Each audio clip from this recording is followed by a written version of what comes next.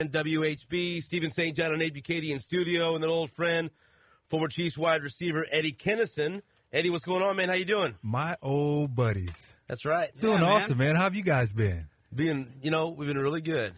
Really good. Life is awesome, isn't it? It is, especially when I get a chance to work with a guy like that every day. Uh-huh. How about him? He pointed right past me to Jake, didn't he?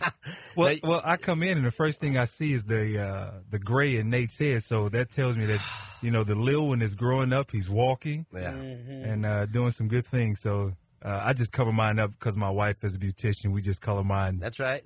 I color my beard with Just for Men because it looks so natural. I feel like you guys, it does look natural on you because you have, like, black hair, and I think it looks natural on you. But for me, like, I tried it one time. I did. Can we dye your hair? No. Will you let me do it? No, I don't. Just say yes. Just let me do it one time and see, and wear it all. Let's try it. What color are you going to dye it? I don't know. Whatever you want. We'll go pick. There's like 10 different colors. I think brush it in and shampoo it out. I'm just going to age gracefully. Jake, wouldn't you help me? Yeah, you can bring them over to the school and you can have fun, bro. We have plenty of colors. And do something. Experiment. Plenty of colors. Now, Eddie, you I do the public address for all the Kansas City Command home games at Sprint Center. By the way, the next game is Thursday, March 29th at 7:30 against the Arizona Rattlers. Why don't you go to kccommand.com for more information? But you are working with the command now this year too as well, right? Oh, absolutely, brother. And, I'm so excited about it because it gives me an opportunity to get back into the game, do a little front office stuff, have the opportunity to get with the players, get with the coaches, and just get back into the arena and love the game and be around the game that I love so much. Yeah, you're like me. Anytime you can get around football, it doesn't matter. Oh. It makes you feel better, doesn't it? Oh, because you're part of that environment. And, I've been a part of that environment my entire life. So to get back into it, I'm pretty geeked about it. And I invite people to come out. Again, it's a great game day atmosphere. The kids love it. My kids love it. It's tremendous action. The next game, Thursday, March 29th, against the Arizona Rattlers, kickoff 7:30. You can get your tickets at the Sprint Center box office. But just for all the information you need, and you can buy tickets, just go to kccommand.com for information on the schedule and all the latest news, kccommand.com. Now, we got some talking to do about a few things. Now, yesterday was big news because of what Roger Goodell laid down on the New Orleans Saints. Their head coach, Sean Payton, suspended for the year, no pay. Mickey Loomis, the GM, suspended for 8 games. Assistant coach Joe Vitt suspended for 6 games. They fined the team $500,000. Took away 2 second-round draft picks. And then Greg Williams, who's now with he was with the Rams, he's suspended indefinitely. All because of the bounty program that was discovered by the NFL. So when you hear about all this and you hear about a program where it's $1,000 or $1,500 for targeting players and getting them carted off and getting them hurt, you surprised? Or being in the NFL as long as you were, is this something that you've heard about plenty of times before? I've heard about it plenty of times before. There were times just as wide receivers where we would just sit in a meeting and say, whoever gets a decleater this game or get 2 decleaters, there's $1,000 on the line. That doesn't mean that we were going out and to hurt anybody, but those type of things happen all the time in the meetings. And I think the penalty that was put on these coaches and players is because of they didn't come right out and tell Commissioner Goodell the truth right off the bat.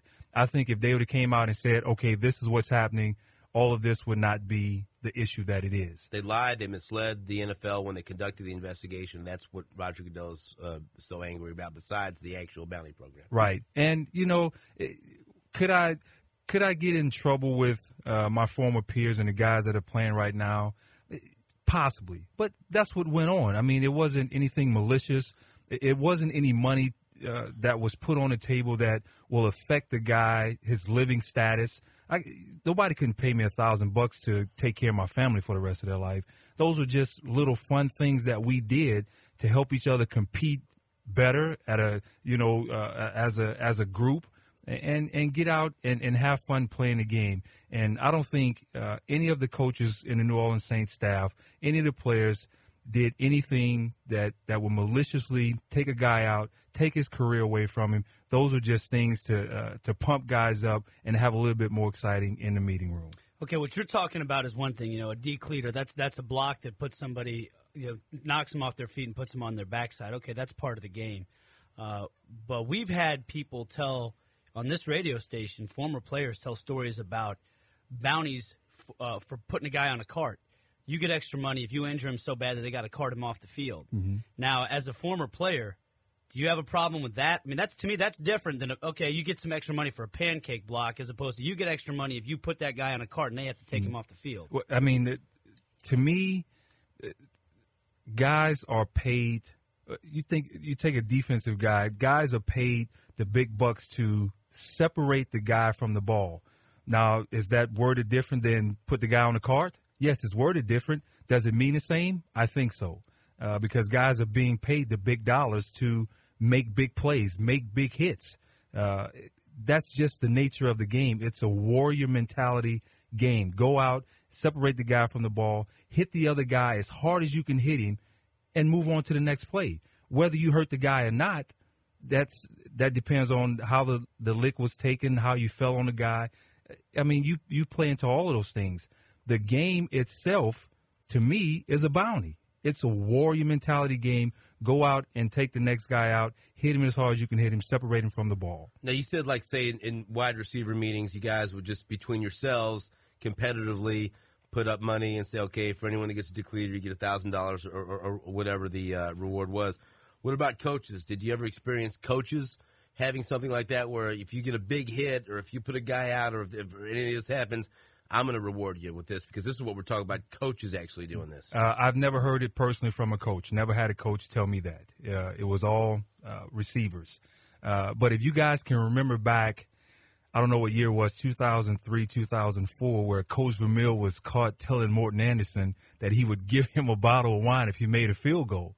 Well, the league made a big deal about it, that they would fine Coach Vermeil, $100,000 if he had given Morton Anderson that bottle of wine because it cost against the cap and all of that fun stuff. So that isn't a bounty, but that goes to show you, how serious the National Football League is about those type of things.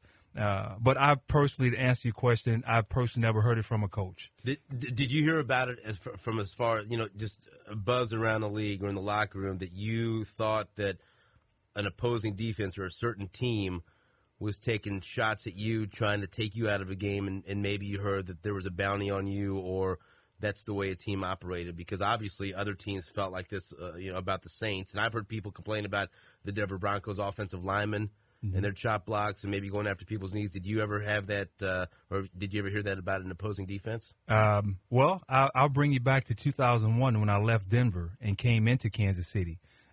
John Mobley, their linebacker at the time, had made a statement about that they were going to try to take me out. And the National Football League made a big deal about that. Well, they had representatives come to that game here in Arrowhead because of the statements that John Mobley made. And if I remember correctly, they also made some statements that if there were anything that was malicious done on behalf of Broncos towards Eddie Kennison, that there would be severe consequences. So I do remember that, and I have had actions taken that way towards me. Well, we're going to look forward to talking to you. We're going to talk to you throughout the command season. You're going to stop by every now and again and talk with us whenever you can. Absolutely, I know brother. you're a busy man. But now, what else are you going to be doing with the command? Like I said, I'll be seeing you at the game. So what else are you going to be doing? I'll be there after the game, signing autographs. I'll be at practices, hopefully giving some tips to the players, whether it doesn't matter what position it is. Like a consultant, I get it. Yeah, like consultant and, helping the coaches out with whatever they want.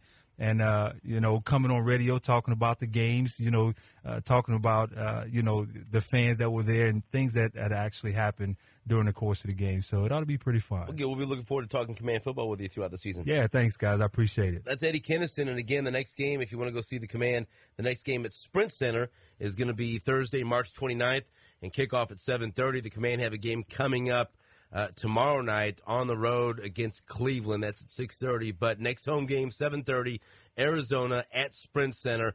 Go to kccommand.com for more information. Everyone have a great day right here on Sports Radio 810 WHB.